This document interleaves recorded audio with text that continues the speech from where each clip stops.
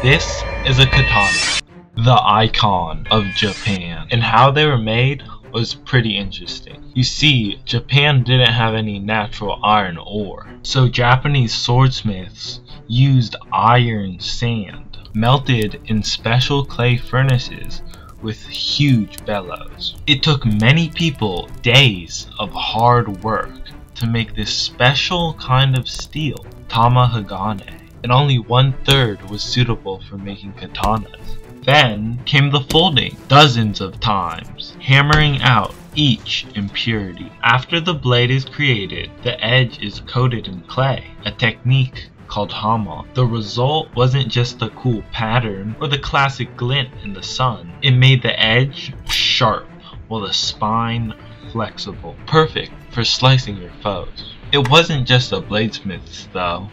Sheath, hilt, and handguard specialists were equally as important. The forging of katanas was a sacred art, the blade a living spirit. Shinto rituals purified the blade. They weren't just weapons, but a symbol sacred to the people. The katana gets its legendary status for a reason. Crafted from ancient science, sacred rituals, and deadly precision. Subscribe for more historical science.